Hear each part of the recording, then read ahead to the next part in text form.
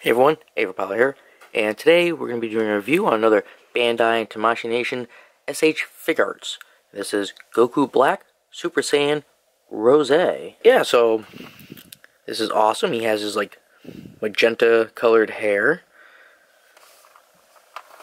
Turn here, you just got some pictures of different poses. Nothing there. And on the back we get some colored pictures of him posing. Oh, this is really cool. Let's see, we got super modeling. Master fully crafted sculpt accurately depicts the character, form, and meticulous detail.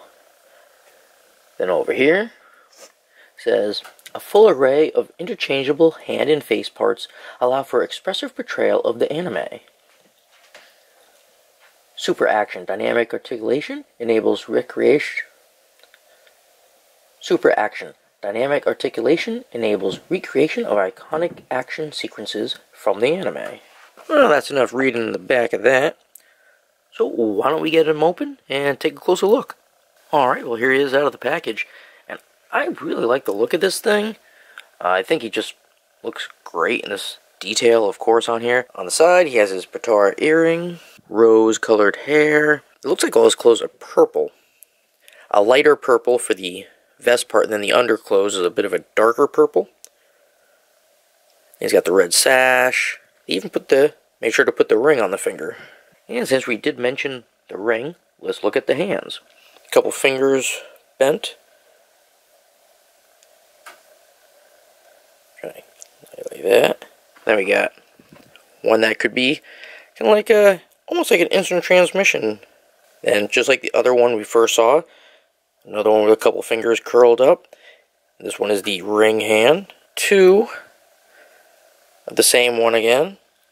This time with all the fingers kind of mostly outstretched, but still in like a cupping form. Like he's ready to either catch an attack or blow off a big one with both hands. Alright, and let's see how easy it is to switch the hands on this. Let's take just one off. Alright. Didn't feel like that was gonna break or anything. Let's take the corresponding hand. Oh, I always hate these little nubs. There we go. Not bad. We did the hands. But he also has extra faces. Him with a little cocky smirk there. A stern look. Disgruntled look. Him screaming. Now these are also supposed to be pretty easy to change. At least with the other Figuarts figures that I have, they were just has two little tabs in the back. Tabs, pegs, whatever. So you take him, take the front of his hair off. Yep. More little stubs there. And just slide the face out. Put the new one in. And then whoop, put the hair. Where are those holes? There we go. Right back.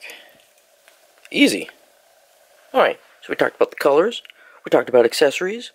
Let's talk about movability. Let's see. He has quite a bit of articulation. Figuarts is really good at that. It's definitely an upgrade from Dragon Stars. So we got the head. Go all the way around. You can do the up and down, but not that great. Then we got the neck can also pivot a little, but not much. Can't really do the side to side, but not a big deal, I guess. Go down, we got the arms, and that'll spin all the way. And then you got the little shoulder clothing here, that goes with the arm, because that's where it's attached to. And then top of the bicep area, we can twist that. Oh, yeah, and the arm goes up also. Pretty good. Then we got double jointed elbows. So you can, then we got the hands. Those twist. And they got the pivot action. So we got right here. So above the waist, let's say right mid-body, like right above it, that part can go like this, go back and forward. And then right at the waist, he can twist.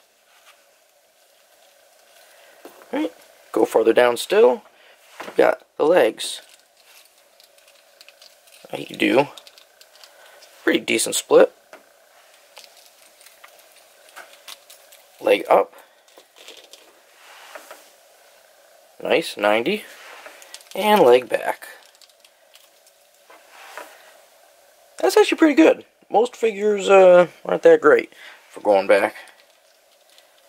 Alright, now you can also twist a bit right there. Then we got knees, double jointed again. If you look on the back, you can see where the joints are. So when you get them both to go, looks pretty decent. Look at that. So then we got the foot that'll twist around, and it has a pivot, and it can go side to side too. So up, down, side to side, and around. But then he also has his toes. Those can bend up, but not down. Just goes straight. Previously, I already did a review on Goku Black for the Dragon Stars series line, and they're actually making a Super Saiyan Rose figure for the Dragon Stars series. That I saw a picture of a couple days ago, and it looks really good. It even comes with one of those special effect attacks that you can attach to him or have him hold, which I'm surprised he didn't come with any. I thought he would have came with something for an attack, but oh well. But I don't think I'm going to get the Dragon Star series. Mainly one, I have this, which is like double the price or 3 times the price, something like that.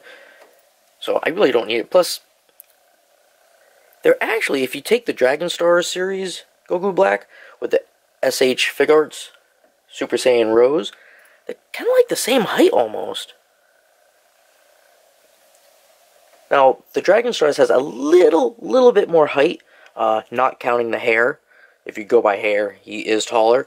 But where the face is, the top of the forehead, this one's a little bit taller, just by like a couple millimeters.